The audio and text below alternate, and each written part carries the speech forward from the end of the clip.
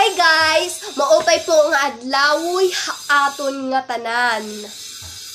Ngayon, babasahin ko po ang aking isinulat na siday, kaya makinig lang po kayo. Himam nga waray kwarta, igam-po muhiya. Himam nga mataba, igam-po muhiya. Himam nga waray jowa, igam-po muhiya. Joke! Start na po, babasahin ko na po ang aking isinulat na siday. Himam!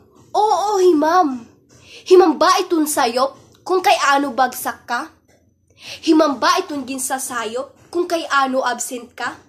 Himam ba itong ginsasayop kung kay ano lit ka? Kay ano ba himam pirmi itsala?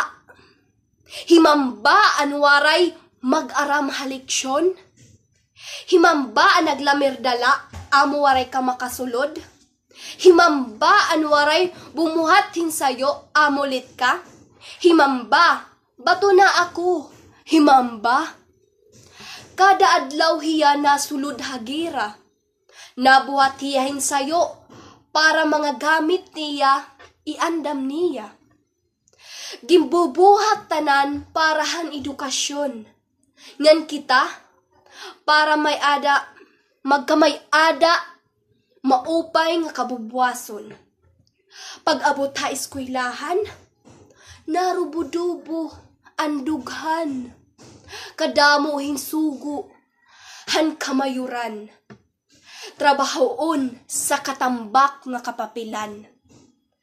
Nakunot na an iya naweng. Make up ngan lipstick para na. Sanglit hastaya na, himam waray pa jowa. Yana, maupay ka pa, burod na. Himam, ginunahan mo pa. Yana, nagbabasol ka. Orag-orag amo ang ginuuna. Sangkay, iskoyla kun iskoyla. Ayaw sa guli, hin iba. Kung bagsak ka, himam, ayaw sa'yo pa. Kay iba, iya, kay iya party.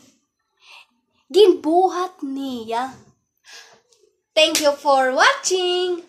Don't forget to subscribe and like. Project lang po. Hi!